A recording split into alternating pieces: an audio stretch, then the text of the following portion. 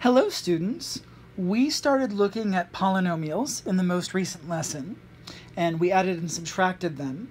We're going to be moving on to multiplying polynomials and doing some other things with them, but before we get to that, we have to learn some rules of exponents, because polynomials have exponents and we need to know how to deal with them when we're doing some more complicated things. Today we're going to learn 3 rules of exponents that we're then going to use to simplify different expressions. I'm not just going to give you these rules outright, I'm actually going to show you where they come from. So what we're going to do is we're going to, for each of these, we're going to look at an example, and I'm going to do some math with this example to show you what the rule is going to end up being. And then once we know the rule, we're going to look at another example. But with the second example, we're just going to use the rule as a shortcut. So let's take a look at 3 different examples. First, let's look at x to the third times x to the fourth. Now, this is an expression that can be simplified. We don't actually have to write it as 2 separate powers of x. Now, some of you may already know the rule, but for those students who don't, what we're going to do is we're going to start off by expanding this expression. We know that x cubed really means x times x times x. And we know that x to the fourth means x times x times x times x. So if we write this out as repeated multiplication, x cubed times x to the fourth is going to be x times x times x times x times x times x times x. And by expanding it, we can see that this is really just x to the 7th power because there are 7 factors of x there.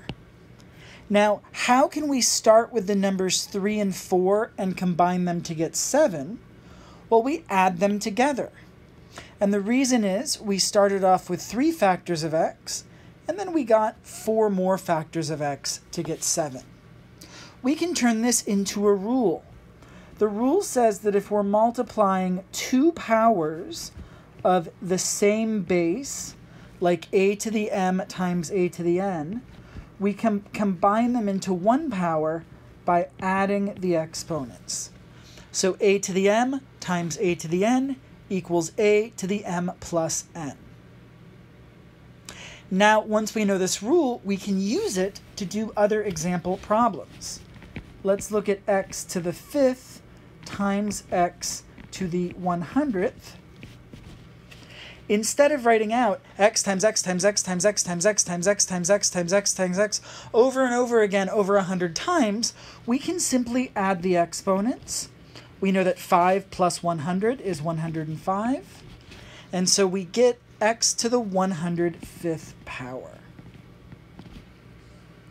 Knowing this rule allows us to get the answer much more quickly and easily than going through the painstaking process of expanding it out. Let's move on to another example that will show us another rule. Here, what I want to look at is 3x in parentheses to the 4th power. Now, when we raise something to the 4th power, we're multiplying it by itself 4 times.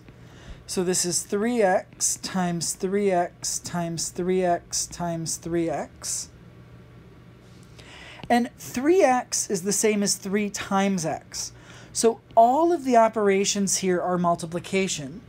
And we know that when we're multiplying a bunch of quantities, the order doesn't matter. So I'm going to use the commutative property to rewrite this as 3 times 3 times 3 times 3 times x times x times x times x. And now we have repeated multiplication, which we know we can write out as an exponent. 3 times 3 times 3 times 3 is 3 to the 4th power. X times x times x times x is x to the 4th power. And what effectively has happened is that the original exponent of 4 was distributed to each of the factors inside the parentheses. So it becomes 3 to the 4th times x to the 4th.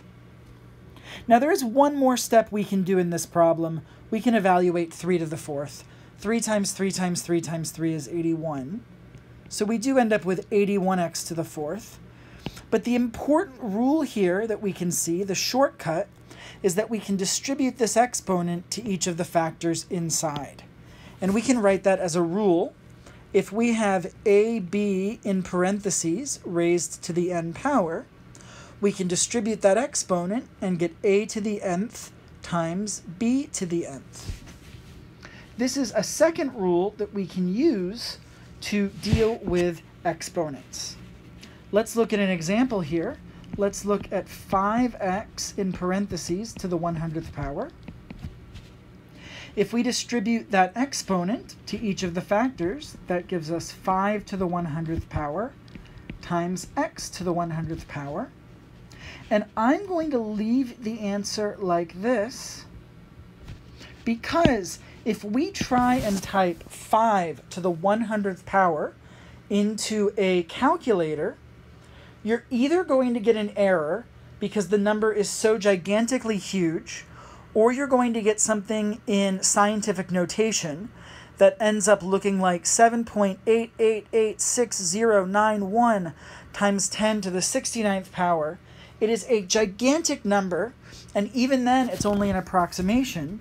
So the best way is to just leave it as 5 to the 100th power. Whenever I give problems like these, either it's going to be a small enough number that you can evaluate, like 3 to the 4th. Anyone can take 3 times 3 times 3 times 3. Or it's going to be something that's so ginormous it wouldn't make sense to try and evaluate it. And in that case, we just leave things in exponential form. All right, we have one more rule that we're going to learn. And to do that, I'm going to give you one more example. Let's take a look at x cubed in parentheses raised to the 4th power. Now, we know when we raise something to the 4th power, we're multiplying it by itself 4 times. So this is x cubed times x cubed times x cubed times x cubed. And then each of these x cubeds can be written as x times x times x. So we've got x times x times x times x times x times x times x times x times x times x times x times x. I feel just a little bit bad for the person who's going through and making the closed captions here. Thank you for your service. Anyways, if we look at this, and we look at all of these x's being multiplied together, we can write this as x to the 12th power, because there are 12 factors of x there. Now, how can we take 3 and 4 and combine them to get 12? We know that is multiplication. And we can see that here because we have 3 factors of x occurring 4 different times. So 3 times 4 gives us 12 factors of x.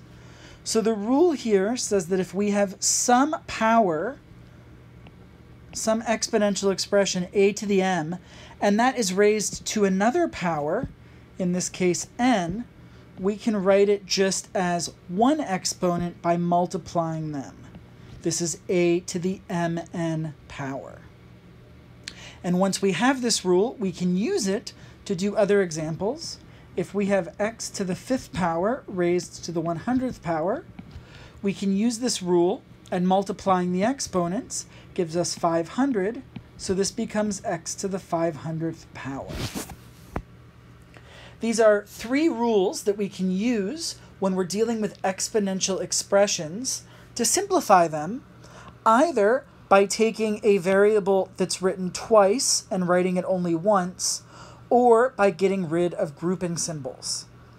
I want you to click on the link below and look at several of those example problems, because it's easy to look at each of these examples individually, but once you've got several example problems and you have to determine which rule to use in which situation, it gets a little bit harder, and so you really want to get good practice there.